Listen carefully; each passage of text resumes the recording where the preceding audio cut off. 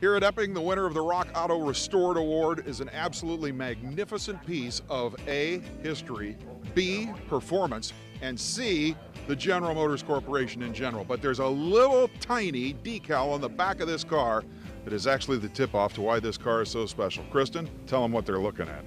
They're looking at a 1963 Chevy Biscayne that was set up in the 60s by Nicky Performance out of Illinois, and the car is as it left Nicky's. For the people that don't know, Nicky Performance was a Chicago-based Chevy dealership that was taking in all kinds of Chevrolet performance cars, but turning them into absolute monsters for some of the biggest names in the sport. Have you been able to trace the history of this one? We're still working on that, actually. It's not something you can just Google and get it that way, so it's a work in progress. You know, there's a lot of registries for the Yenko cars and for other things. Is there a registry for Nicky cars? Not that we found so far. However, I have been told that we can contact Nicky. That's the goal. Contact them, see what they can tell us about the car. From a restoration standpoint, did you get it as it sits? We got it as it sits. How much work was done to it before you got it? Did you ever see any pictures of how they found it or anything?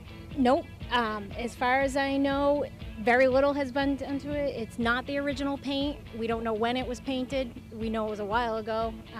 That's really it. Like I said, as far as we know, this is how it's been since the 60s.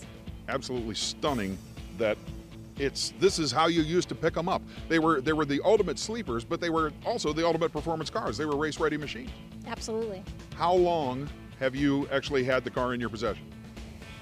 Roughly 4 or 5 months, I think. Okay, is this something that you plan on just sitting on until the bubble comes back, I guess we should say, or was this a labor of love that you always wanted? It's one of those things. I think we'll keep it around for a while, really discover its history, see where it came from, see what it's all about, get as much information as possible, take it from there. Yeah, in the meantime, I guess you're probably open to anybody that has any leads on this car. Absolutely. Absolutely.